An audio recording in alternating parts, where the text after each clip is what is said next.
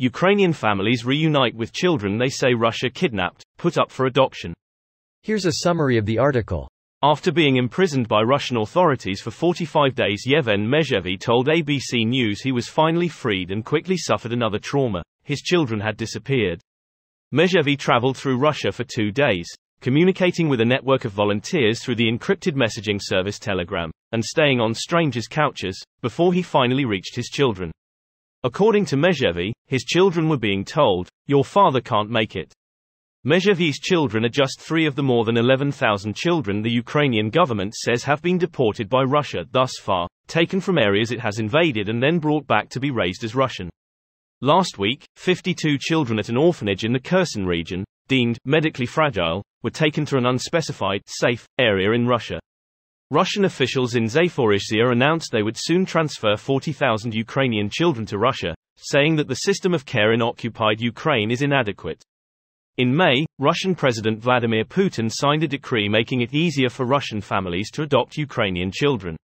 This post received a score of 9,800, with an upvote ratio of 97%. Here are the top comments in response to this article. I'm glad for every child who can be reunited with their Ukrainian relatives. Sadly, there seem to be many more that haven't yet been, or are at risk of being abducted. The fact that they're sending them to Ukraine's enemy instead of their allies says everything. Fuck Russia. Russia is a terrorist country. Terrorists do what terrorists do best.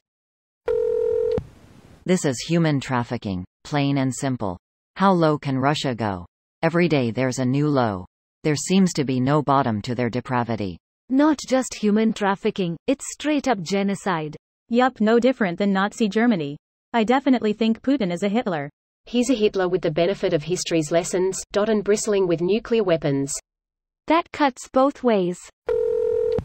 Russia sending all the young to die to capture kidnapped Ukrainian children has to be one of the most mind-boggling things I've ever heard.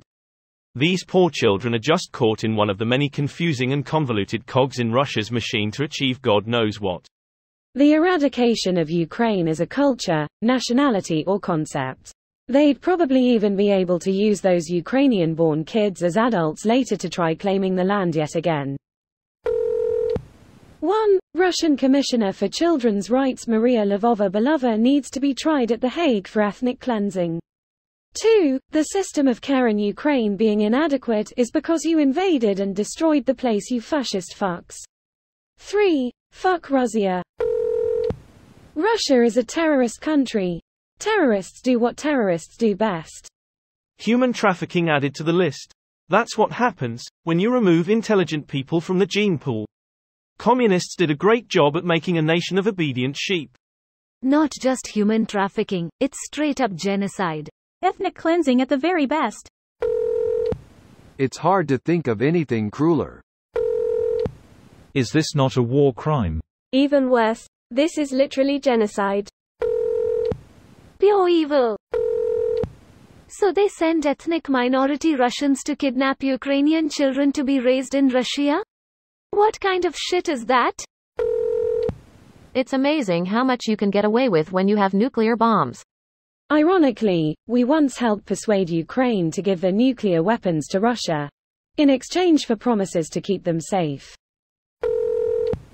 Greater than Mezhevy's children are just 3 of the more than 11,000 children the Ukrainian government says have been deported by Russia thus far, taken from areas it has invaded and then brought back to be raised as Russian.